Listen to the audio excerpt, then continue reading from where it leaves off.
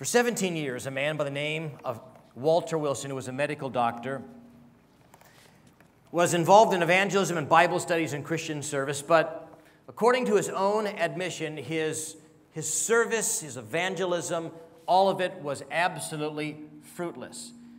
And as you well can imagine, he was a bit discouraged by it. I mean, for 17 years he served God, didn't see people come to know the Lord, didn't really see much interest in Bible studies and in the work in the hearts of people. Well, one day a missionary from France came and visited his home, and as they were talking, the missionary asked Dr. Walter Wilson this question. He said, "Sir, what is the Holy Spirit to you?" Dr. Wilson thought for a moment, and, he said, the Holy Spirit, he's God, and so on and so forth, and gave, the pat answers. And the missionary said, "No, Dr. Wilson, it's not what I asked you. I want to know what you know about the Holy Spirit's work and power in your ministry and in your life." Dr. Wilson thought for a moment, honestly, and he had to say to that missionary, "I know who he is theologically, but I have no personal relationship with him." I understand that. I remember when I graduated from Bible college. In fact, let me just say this, that the missionary went on to say to Dr. Wilson, said, "Then, sir, that's the reason for the fruitlessness and the barrenness of your ministry. Because you know about him, but you have no personal relationship with him." And I would venture to say that most of us kind of find ourselves at some point in our life just like that. We know about the Holy Spirit. And if I were to ask you, who is he? Maybe you could wax eloquently about, he's this and he's that. But if I were to ask you, explain to me or demonstrate to me or share with me something of his working and his power demonstrated in and through your life, probably we would have to admit that I know about him, but I don't have any personal relationship with him. And I was there. I remember I had just graduated from Bible college. I was about 30 years of age.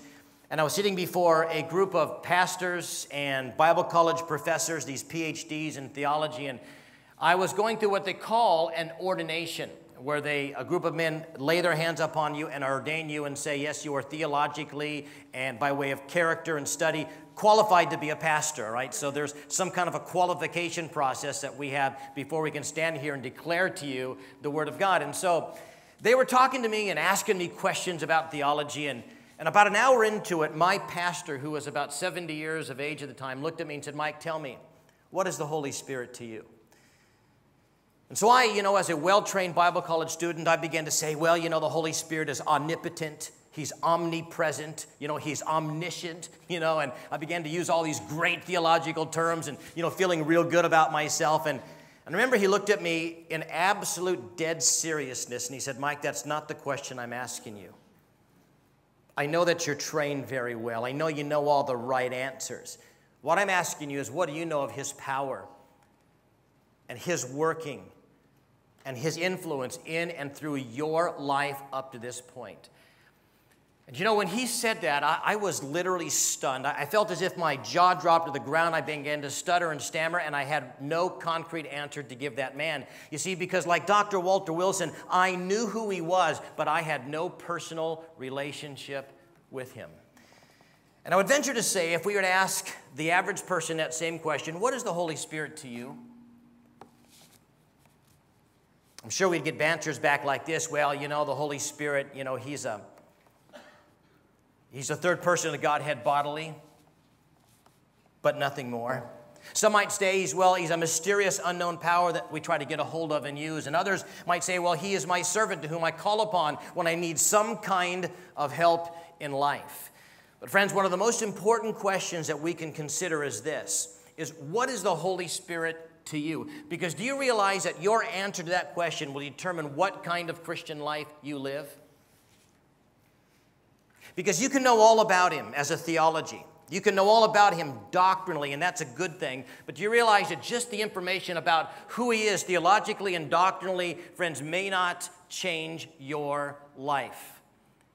Because your answer to that question, what is the Holy Spirit to you, will determine what kind of a Christian life you live, whether you live a barren or a fruitful Christian life, whether you know the fruit of his Spirit or you don't, whether you live in the Spirit or whether you live in the energy of the flesh. And so I want us tonight, very simply, all right, very simply, I want us to consider this question: what is the Holy Spirit to you? And I want it to be personal. I want us to sit back and think for a moment, what is the Holy Spirit to me? So let's consider that tonight. You see, one reason the Spirit is nothing to so many people is because so many people, when we think about the Holy Spirit, they see him as nothing more than a power emanating from God. They see him, as it were, as an impersonal it, or they see him as a force, or they see him as my servant, somebody I call upon when I need some kind of help. But may I say this, God is not your servant, Jesus is not your servant, and the Spirit is not your servant. We don't call upon them when we need some kind of help. Do you know we get the Christian life all mixed up? You see, we are his servant, all right? And we are to sit before him and get his orders, and then he partners with us to do what he wants done. The Christian life is not you accomplishing your will with his help, but the Christian life is God accomplishing his will in partnership with you. Did you get that? Amen. It's been said that I've been speaking too quickly, and I just caught myself speaking too quickly. Because this is the kind of message that I'm just going to share with you off the top of my head, all right? And so what happens, I'm going to get caught up in what I'm saying because I want to communicate this truth to you because it is so very important. And so if I get a little bit too fast for some of you who are not used to my rapid style of communication, just wave your hand or throw something at me, okay? In fact, when I came to GLCC years ago, Dr. Chu used to sit on the front row when I preached, and when I started getting, and I'm not kidding you, okay? I am not kidding you when I say this. He used to lift a little sign that said, "Slow down." Okay? I am not kidding you. I was new at GLCC, and the church was kind of, I was new to them, and they were new to me, and they weren't used to my rapid style of preaching, so he would put a little sign up, and he would say, "Slow down." So I want to communicate, okay, honestly, okay? And so if I'm a little bit too fast, and it is not getting into your ear, then I know it's not getting into your heart. And I want the word to get into your heart, so just do something, all right? If you do something goofy, I'll know, and I won't say, "Why are you doing something goofy?" I won't do that, okay? I'll say, I'll slow down, all right? So where were we? I'm just kidding. I know where we were. So where were we? Where's my notes? No. I made a detour in the message, and here's what I said. Sometimes when we think about the Holy Spirit, we think of him simply as an impersonal it. We think of him as a power emanating for God. We look at him sometimes as maybe a servant that I call upon when I need some kind of help. And then I wanted you to know this, that, the Christian life is not, me accomplishing my will with God's help. That's not Christianity. Christianity is God accomplishing his will with my help. Did you get the difference? All right? Hey, I'm not the master and he's the servant. I'm the servant, he's the master. All right? So the Spirit of God is not your servant, all right? And one reason he is nothing to so many is because that's exactly how we see him. But here's what the Bible says. The Bible tells us in regard to the Holy Spirit that he is divine, all right? He's God. We read in Matthew chapter 28 and verse 19, in that passage, he's seen and he's placed on equal par with God the Father and God the Son. So he is, without a doubt, God. We're told in Acts 5, he's called God. John chapter 6 and verse 63, we're told he's the member of the Godhead that gives man his life. And so just simply said, it is important to know that he is God. But listen, he is not just divine. The Spirit of God is a divine person. Did you hear that? He's a person. That means he's not just a power emanating from God. He's not just some kind of mysterious unknown force that we try to get a hold of and use. He's not just an impersonal it, but he is a divine person, all right? In fact, the greatest discourse ever given on the Holy Spirit was given by Jesus himself. And Jesus said 12 times in John 14, 15, and 16, he referred to the Spirit of God as a divine person, all right? He constantly referred to him as a person, not a power, not a force, not a mysterious it, but he referred to him as a person. Notice what Jesus said. Just going to quote his words with a little bit of commentary, all right? Jesus, speaking of the Holy Spirit here in John 16, said, however, when he, all right, referring to the Holy Spirit, he refers to a what? It refers to a person. He's not referring to a power. He's not referring to a force, all right? He's not an Energizer battery pack, all right? But he's a person. So notice, he says, whenever he, person, not it, the Spirit of truth has come, again, he says, he will guide you into all truth, for he will not speak of his own authority, but whatever he hears, he, the Spirit of God, a divine person, will speak, and he will tell it to you things to come. He's talking about a person. The Spirit of God, when he comes, all right, as a person, he's going to communicate to you. And so when we talk about the Holy Spirit, you need to realize that he is a divine person. He's not just divine, he's a person. And you say, well, what is the big deal about the Spirit of God being a person? Do you realize as a person, the Spirit of God has the ability to love. He can guide. He can care. He can comfort. He enables and he empowers. Why? Because he is a divine person. In fact, do you realize as a divine person we can pray to the Holy Spirit? I'll let that just sink in because that upsets people sometimes. Oh, pray to the Holy Spirit? I thought we prayed to God the Father, in the name of God the Son, through the Holy Spirit. Okay, you can do that if you want to. But he's a divine person, and as a divine person, he's to be talked with. We can pray to him. In fact, I think Jesus was referring to the Spirit when he made this statement in Matthew chapter 9. Remember verses 37 and 38? Jesus said, the harvest truly is plenteous, the laborers are few. And then he says, pray ye therefore to the Lord of the harvest, that he would send forth laborers into the harvest. Who's Jesus talking to? Who's Jesus asking us to pray to? Well, let me just have you think about it this way. Who's the Lord of the harvest?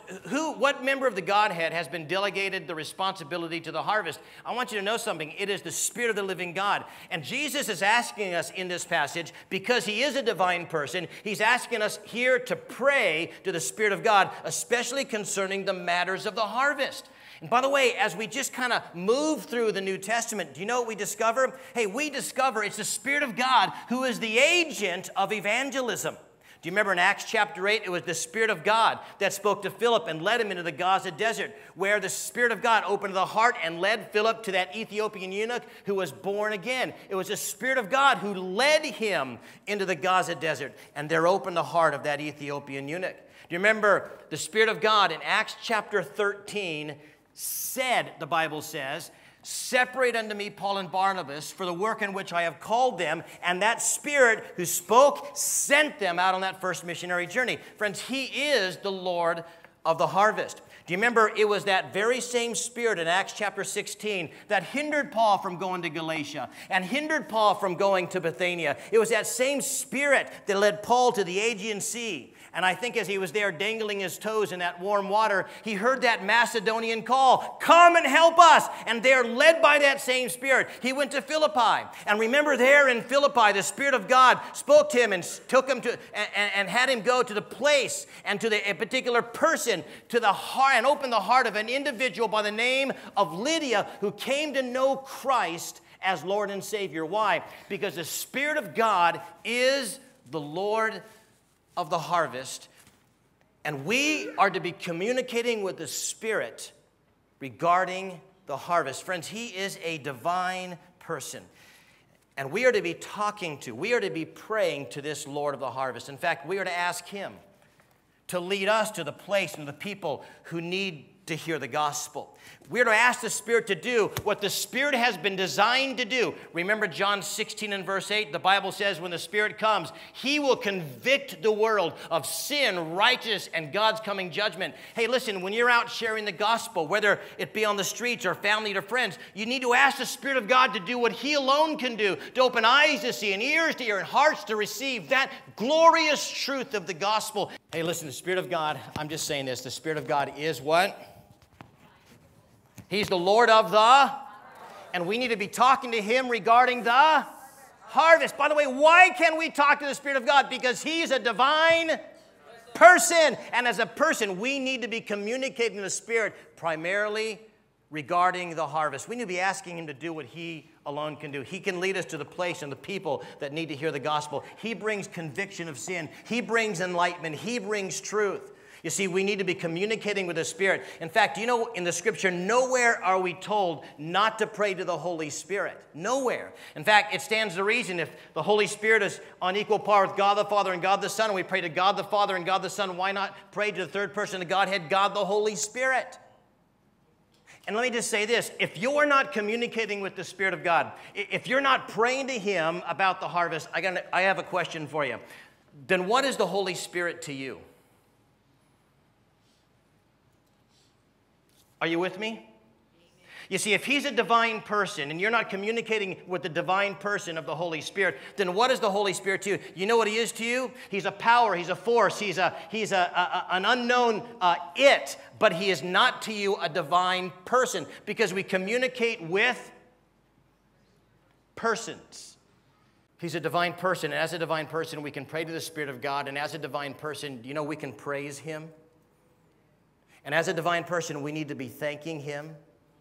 You see, if we're praying to Him and we're asking Him to do certain things and He does it, if we ask Him to lead us to the person and to the place and God does it and we're able to share the gospel, or, you know, we ask Him to enable my words and to bring enlightenment into the mind of this person, bring conviction of sin, righteousness, and judgment, and He does it. If we ask Him to comfort us and He comforts us, we ask Him to teach us because He is our divine teacher and He shows us truth. We ask Him to work on our heart and to empower us or to enable us or whatever it may be, but if we're asking Him to do certain things and He does it, you know, because He's a divine person, we need to be thanking Him for it. You know, if we so often thank God the Father and God the Son, let me ask you a question. When was the last time you thanked God the Holy Spirit for doing something in your life or in the life of another person? You see, as a divine person, we need to build a relationship with Him, and we do that, you see, by praying and by praising and by thanking this divine person. In fact, Paul constantly acknowledged the working of the Holy Spirit. If you just run through the book of Acts, just notice how many times he acknowledged. I mean, he acknowledged it was the Spirit of God that hindered him from going to Galatia and Bithynia. He acknowledged it was the Spirit of God that sent him to Lydia and to Philippi. He acknowledged that. And friends, we at the same time need to acknowledge, and we need to thank and we need to praise the Spirit of God when He does work in our life. In fact, if we ask the Spirit of God to do something and He does it and we don't thank Him, do you know, humanly speaking, what we should call that? You know what we call that? Well, let me put it this way.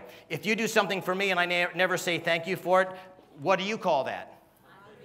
Ungrateful. Okay, we can call it rude. It'd be like, you know, say, you know, we're driving in my car and we're going down the road and, you know, it's one of those wonderful monsoon nights. It's raining heavy. The wind is blowing. And, you know, we're not in Singapore. We're in Malaysia. And the GPS kind of messes up, you know, and we go down one of those, you know, dark and dirty roads. And all of a sudden, on this muddy road, my tire blows out. The rain is falling hard. The wind is blowing. And I look at you and you look at me and I say, will you change the tire? And you say, hey, no problem, you know. So you get out in the mud and the rain.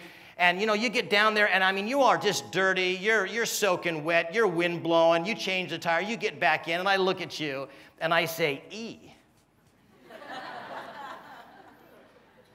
I say, get those muddy feet off my floorboard. Oh, you're going to get all my seat all wet, you know. And all I do is I begin to complain, or maybe I don't even acknowledge that you did anything, but I never say thank you, you know, for getting wet and muddy for me. Is that a nice thing to do? You know, we would never do that to somebody in a situation like that, right? I mean, someone got out and changed the tire of your car in a situation like that. You'd get in, you'd say, thank you, thank you, thank you, thank you, thank you, thank you, thank you, thank you. Let me dry clean your clothes. Let me take you for a meal. I mean, we would do everything just to express our appreciation. But friends, do you realize that oftentimes we ask the Spirit of God to do things, and He does it, and we never thank Him for it?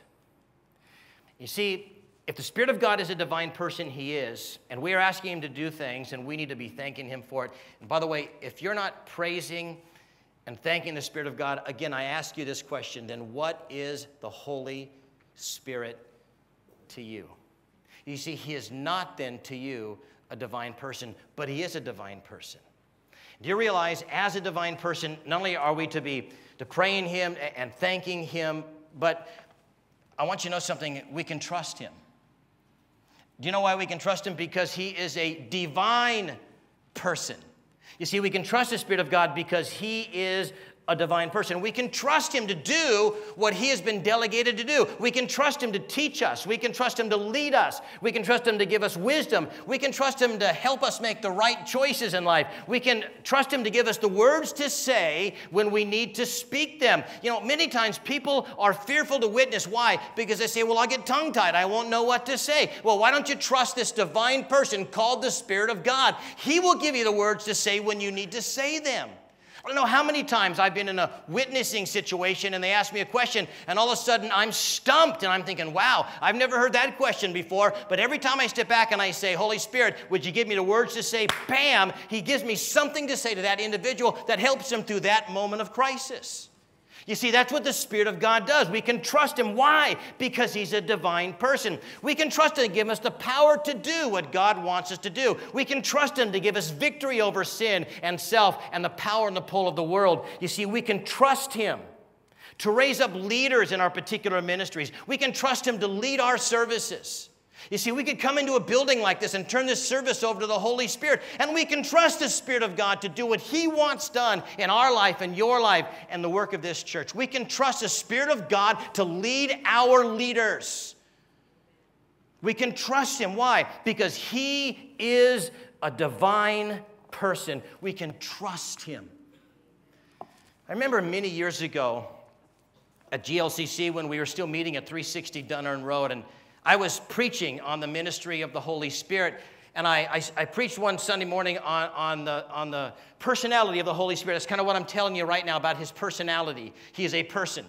And I was preaching on the personality of the Holy Spirit, and there was a young lady in our church, and she seemed to catch the reality that he is a divine person and he can be trusted. And so after a Monday morning prayer, she went over to the Hawker Center there at Adam Road, and she had asked the Lord, Lord, lead me, Holy Spirit, lead me today to somebody who needs to hear your message, somebody who needs to hear your truth. And so she is walking through the Hawker Center. She looked over and she saw this Malay girl, and the Malay girl looked up and gave her a big, broad smile, and the Spirit of God said, speak. She just asked the Spirit of God to lead her. She went, this girl gave her a big smile, and she knew in her heart that she needed to stop and speak. But you know how the mind does all kinds of mental gymnastics within a second? Do you know what I'm talking about? And as she took a step, within one step, I mean, all these things went through her mind. No, that's not the one. I can't speak to her. She's Malay, and you know, she's of another religious background, and this is really not acceptable in Singapore. I better not do this. And the Spirit of God said, speak. And then she said to the Spirit of God, okay, if I look back at her and she looks at me again and smiles, I'll do it. So sure enough, she looked back, and the girl was still looking at her, big, broad smile. And so she trusted the Holy Spirit. She turned around, sat down with this lady, engaged her in conversation, and within an hour, this lady, there at the Adam Road Hawker Center, Malay by birth, and you know what by religion, she bowed her head and placed her faith and trust in Jesus Christ. But afterwards, she said this to the lady. She said, you know, or the lady said this to our church member, I wanted to make this decision for 4 years, but nobody was able to tell me how until now. You see, friends, that's what this divine person can do when you trust him. See, because he is a divine person, we can trust him. You see, we need to be talking to him about the harvest. We need to be praising him and thanking him when he does things, when we ask him to do things, and then we need to trust him. You see, he is not just a power. He is not just a force. You know, he is not just an impersonal it, but he is a divine person. But listen to this. He's a divine person of dynamic power. Did you hear me? You see, this divine person is a person of dynamic power. Friends, the Spirit of God is a power equal to God the Father and God the Son. Please remember this. It was the Spirit of God that, brooded over the waters of the deep. They're assisting God the Father in the creation of this world. You see, it was the Spirit of God who imparted life to this lump of clay and brought forth man as a living being. Hey, that was the work of this divine person of dynamic power. It was the Spirit of God that took 40 men over a period of some 1,600 years, and without violating their personality, he brought forth the book that we call the Bible. And friends, please know that the book that you hold in your hand and that you cherish dearly is his inspiration. Yes, he is a divine person of dynamic power. It was this same Spirit that placed a seed in the womb of Mary and brought forth God the Son wrapped in human flesh. It is this very same Spirit that gave Jesus victory over the subtle, sly slander of Satan there in the wilderness. Why? Because he is a divine person of dynamic power. Friends, it is this Spirit that enabled Jesus Christ to heal the sick and to raise the dead and deliver men and women from the delusions of demons. Why? Because he is a divine person of dynamic power. Please know that it was this very same Spirit that enabled Jesus to wipe his brow from the drops of blood and thus endure the pain and the shame of the cross. Why? Because he is a divine person of dynamic power. It was this very same Spirit that quickened and raised Jesus' body from the dead as he lay there in the tomb. That was the work of the Holy Spirit, this divine person of dynamic power. It is this same Spirit that took you and I, who were dead in trespasses and sin, and brought into our life and made us the children of God that we are today. Our regeneration is a work of the Spirit of the living God. Do you realize it is that same Spirit that enables us, to be victorious over the power and the pull of the world and the lust of the flesh? Friends, that is the work of the Holy Spirit. Why? Because you see, he is a divine person of dynamic power. And friends, any truth that you have embedded in your heart and any truth that has changed your life from the Word of God is the work of the Spirit. Why? Because you see, he illumines his inspiration because he is a divine person of dynamic power. And friends, I want you to know this. He is a divine person of dynamic power who lives in you.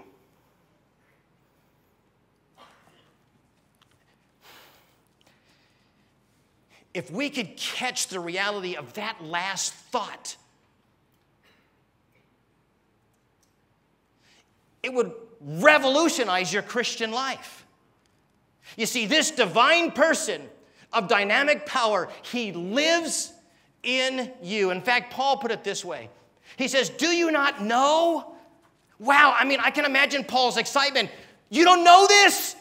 Don't you know that you are the temple of God and the Spirit of God lives in you? Who lives in me? Yes, he who hovered over the waters of the deep. Yes, he who rose Jesus' lifeless body from the dead. Yes, he who put life into the lump of clay and made man a living being. Yes, he who put a seed in Mary's womb and brought forth God the Son wrapped in human flesh. Yes, he lives in you.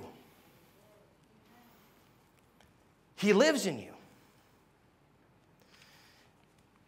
And if he lives in you, shouldn't his presence be making a difference in your life? Are you with me?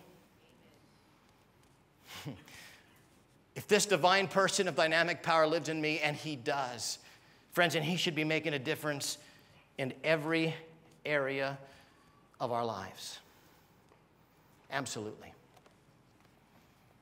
He should be bringing peace, and he should be bringing patience in our walk and in our relationships.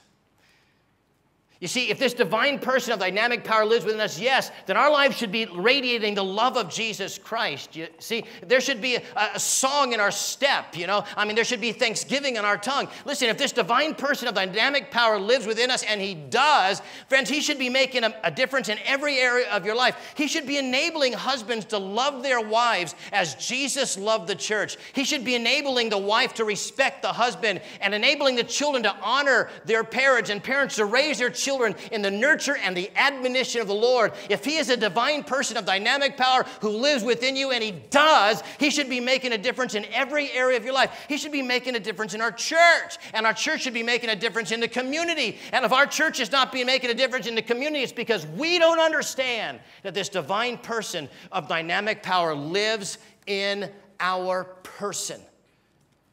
He should be manifesting through your life the fruit of the Holy Spirit. Friends, that should be a living reality.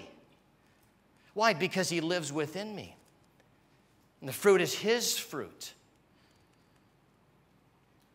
It's his grace, it's his character manifested and flowing in and through your life. He should be making a difference in every area of your life.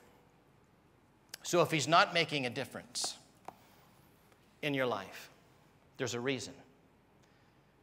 And here it is.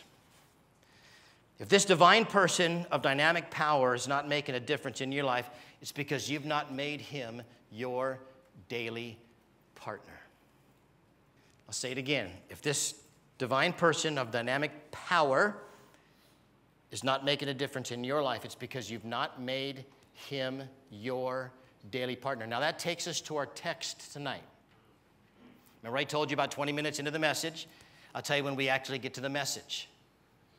We're now at the message. So let's turn to our text tonight in 2 Corinthians chapter 13 and verse 4. And I want you to notice carefully what the Lord says. In this benediction, he says, now that may the grace of the Lord Jesus Christ and the love of God, and notice, and the communion of the Holy Spirit be with you all. Amen. Now, the word communion here is a beautiful word. It's from that Greek word koinonia.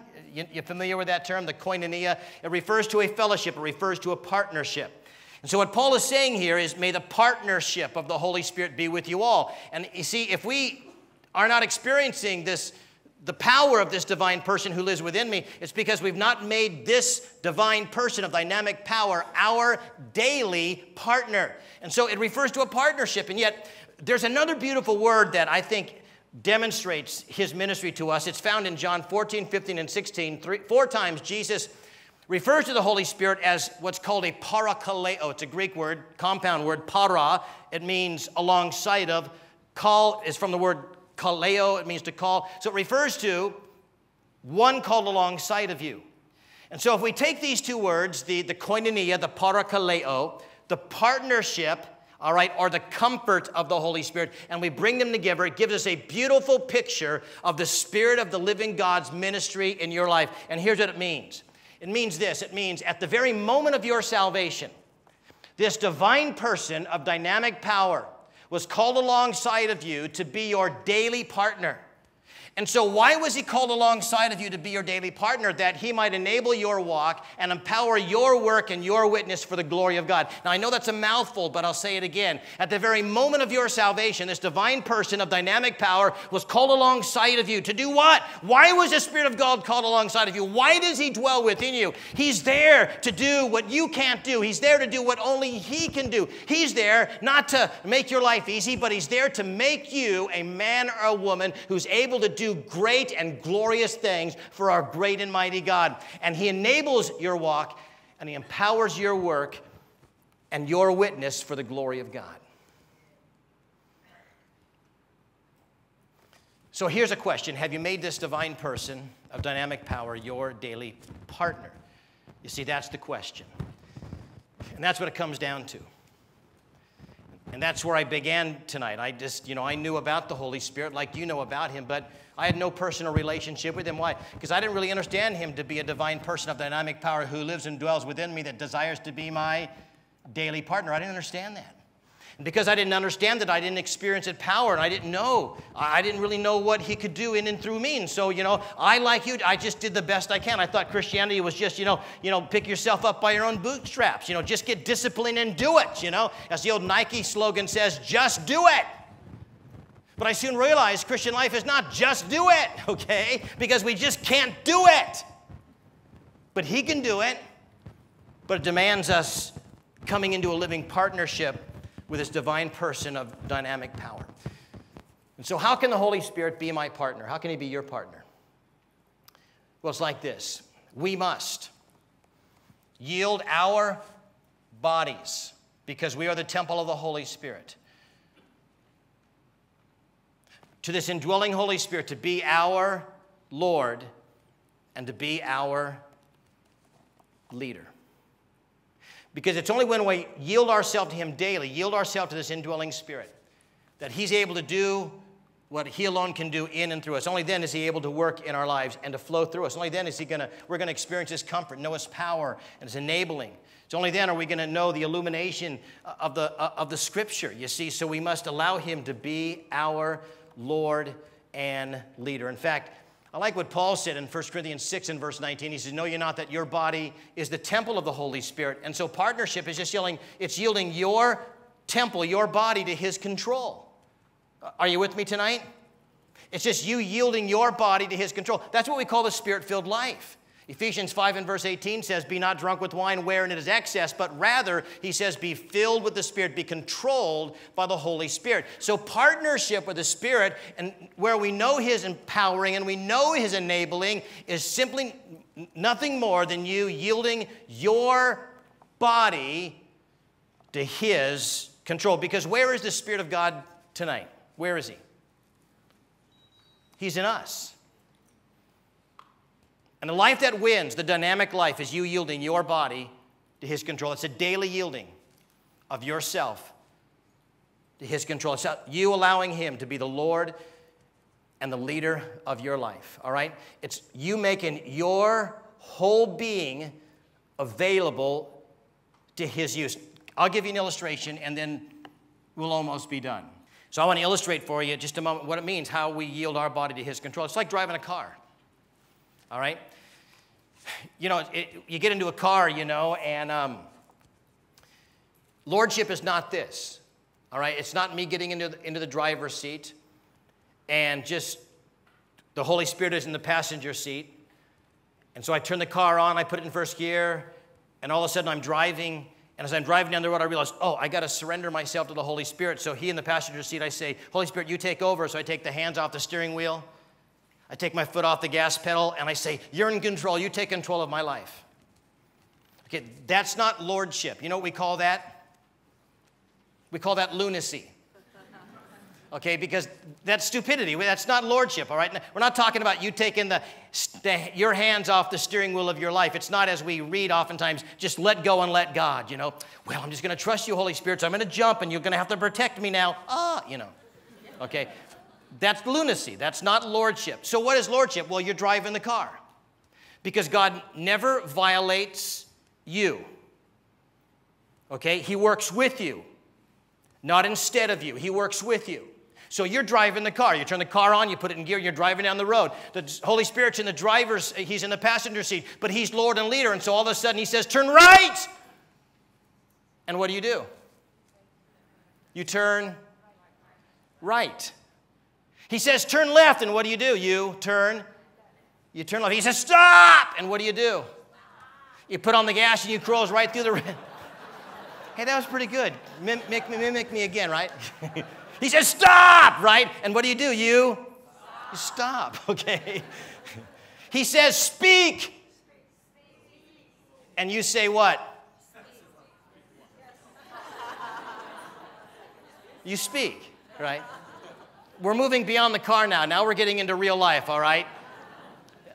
You're at the water cooler and you're talking with your friend. And your friend looks at you and says, boy, I've really been struggling in life. I wish I could find some help. And the Spirit of God says, speak to them. Talk to them about me. And if you've yielded your body to his control, what do? It was fun when we were in the car, but now we're by the water cooler, all right? You can talk to me, all right? What do? You speak. See, that's lordship. It's you yielding your body to his control. And by the way, if we have a partnership with this divine person of dynamic power who wants to be your daily partner, if we are communicating with this divine person, we are talking to him about the harvest. We are getting up in the morning and say, Spirit, this is an exciting day, and I want you to use me today. The Spirit of God's going to use you. And you're going to go out to lunch with your colleagues, and one of your colleagues is going to look at you and kind of open their heart and pour out to you, and the Spirit of God's going to say, there's your opportunity. And if he's the Lord and leader of your life, what are you going to do? You're going to engage that person in conversation. And you know what's going to do this? The Lord of the harvest is going to open their heart and do a work that only he could do. But see, he always does it in partnership with you. That's why he said earlier, and I'll say it again, the Christian life, friends, is understanding that he is a divine person of dynamic power who wants to be your daily partner, to enable your walk and empower your work and your witness. Listen, he is not to be your servant that you would call upon when you need some help. We are his servant, and we yield ourselves to him, and he uses us to accomplish his goal and his plan in reaching this world with the gospel. And I don't care how good your motives are. God is not going to fulfill your will with his help.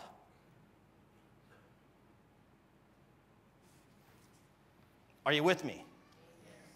That's important because we get it all mixed up. And that's why we're like a hamster on a wheel. We just kind of spin our wheels all our life and we're going like this. We look around and we've never done anything for Jesus. Because I'm trying to accomplish my will with his help. And, I'm the Lord and he's my servant. And God says, no, I'm the Lord, remember, and you're my servant. So you yield yourself to my control and I'll come and partner with you. And together we can change the world. You see, that's what God says. So let me ask you a question. Have you made this divine person of dynamic power your daily partner? You see, lordship is not idle passivity. We're not just a bunch of jellyfish, on the warm currents of the Gulf Stream just kind of floating along, you know what I mean? People see the Christian life like that. We're just kind of floating, and I'll just go with the flow. And, wherever I drift, I know that must be God's will.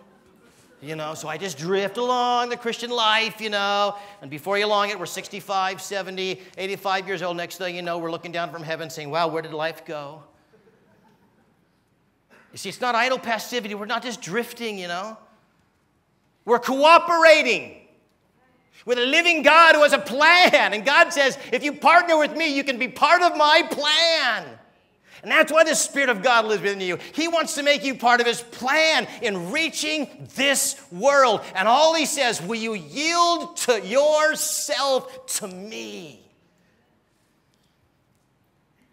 And watch what God can do through you.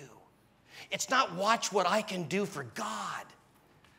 It's what God can do through you as you live in partnership with this divine person of dynamic power. Let me finish with one story, and then we'll be done.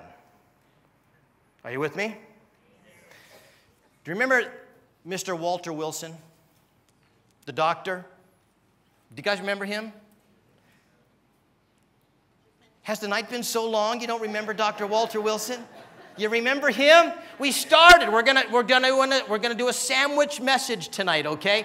We're gonna start and stop with Mr. Dr. Walter Wilson because we kind of left his life in hanging. I mean, we just said he lived a barren and a fruitless life because he didn't know who the Spirit was. Poor Dr. Wilson, Hey, here's what happened. About a year later, he went to hear a message by a guy by the name of James M. Gray, who at the time was the president of Moody Bible Institute.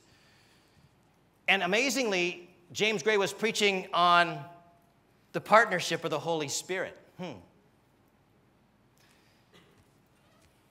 he was preaching from Romans 12 and verse 1, the message I preached on last night.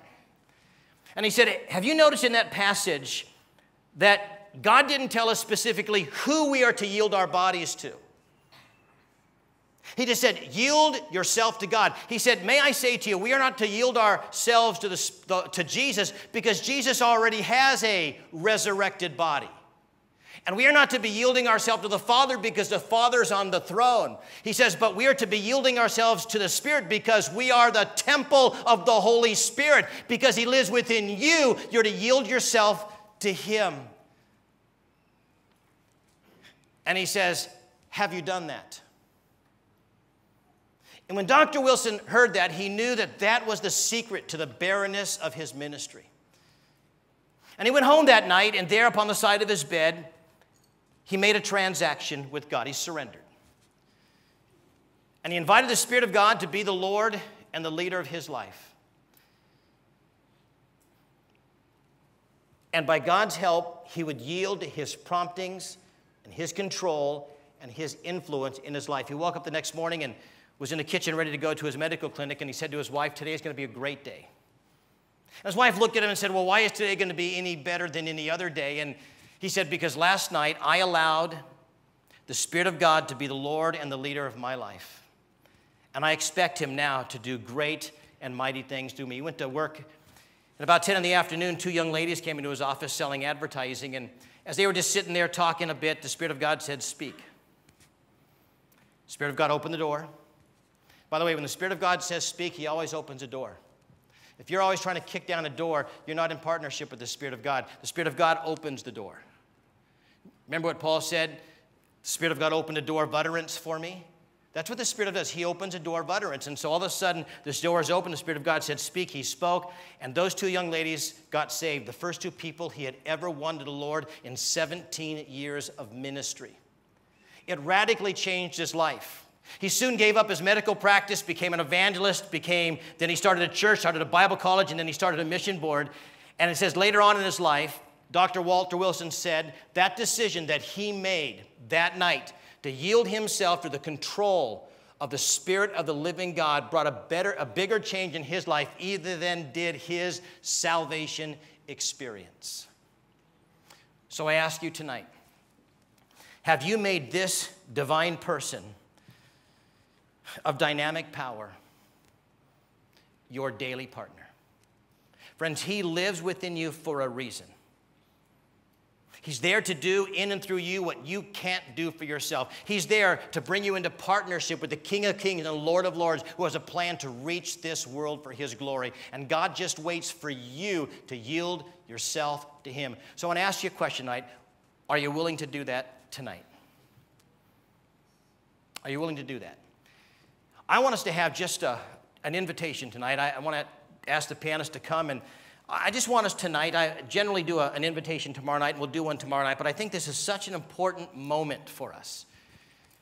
And I don't know where you are in your walk in relationship with God, but I'll tell you, I'm sure there are some of you out there tonight that are hungry and are saying, you know what, I need this divine person of dynamic power to be my daily partner. And if that is your need tonight, then I want you to come to him tonight, humbly and sincerely. And I want you to yield yourself to his control. Just talk to him tonight. Say, Holy Spirit, I know you live within me. And I want you to be the Lord and leader of my life. I want to be sensitive to your prompting and to your leading and to your leadership in my life. In fact, the Bible calls the Holy Spirit the Lord. And he wants to be that Lord. The Spirit of Christ wants to be the Lord of your life. He wants to use you. He wants to guide you. He wants to empower you. He wants to fill you. He wants to partner with you so you can change your part of this great world. Will you partner with him and ask him to be the Lord and the leader of your life? As the piano plays, if God has spoken to your heart tonight, then you can either come right up front, kneel down here. We can call this an altar tonight if you want to, or you can be right in your seat. But if God is speaking to your heart, then right now, ask this divine person of dynamic power to be your daily partner. With our heads bowed and our eyes closed, let's just talk with him for a moment. Let's just ask him to do what he alone can do.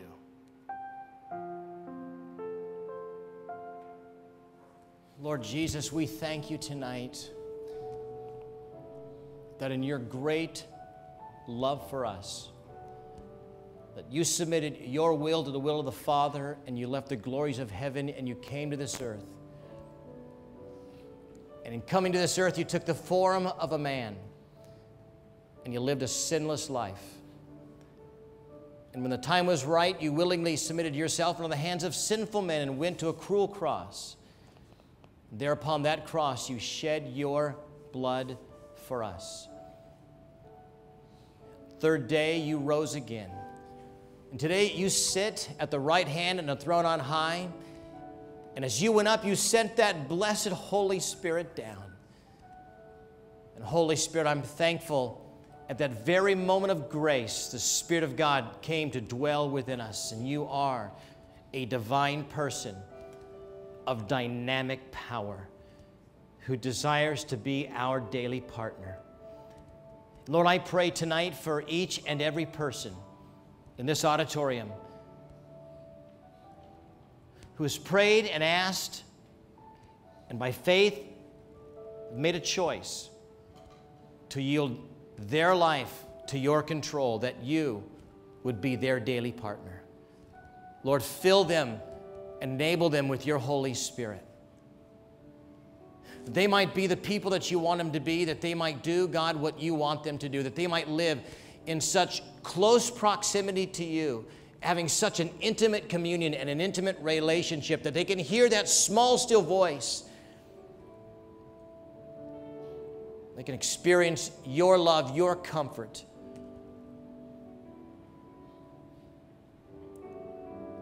And in partnership with you, see you move and work in and through their life, reaching their world for your glory. So we yield ourselves to you tonight to be your servants, and that you would be our Lord, and that your will in our life would be accomplished, that we might be part of reaching this world for your glory. Lord, would you bless your people tonight? Fill us with your Spirit. Lord, I pray that we might go back to our workplaces, to our homes, to our church, to our community. Men and women living in partnership with you. Spirit, give your people victory. Holy Spirit, give them victory over their struggles, their difficulties. Would you use the word that they pour into their life, and Lord, would you use it to change their mind and thus change their life? Lord, we know that that changed life, yes, comes through the word-filled mind, but through a spirit-filled life. Lord, change us into the image of your Son. Continue to do a deeper work in us. Lead us to the cross. Give us a glimpse of your glory. And Holy Spirit, as we sang in that last song tonight, we do pray that the Spirit of God would fall upon us. And so we're thankful tonight. And Lord, we give you praise and we give you glory. And we worship you tonight. And we ask this now in Jesus' name.